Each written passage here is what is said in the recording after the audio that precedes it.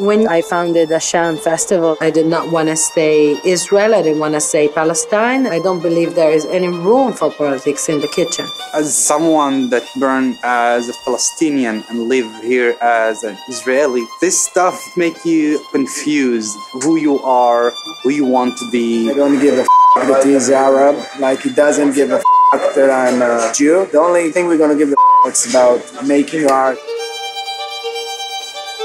What do you say? I want Arabic salad, I want Israeli salad.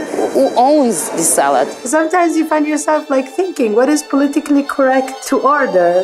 האוכל הוא אוכל, אנשים הם אנשים, מה קוראים לזה, זה לא אכפת לי.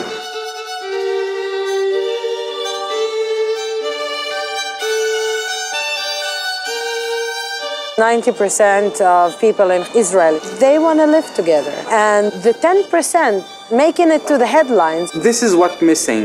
We don't know each other enough. The difference between strangers to enemies is too small.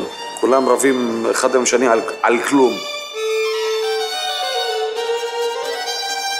I think they should have given chefs to make peace in the world. Food can bring us together. No, food can bring the first step. So this is the only way, small steps.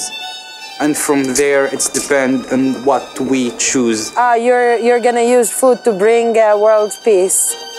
No, I'm gonna use food to change a few people.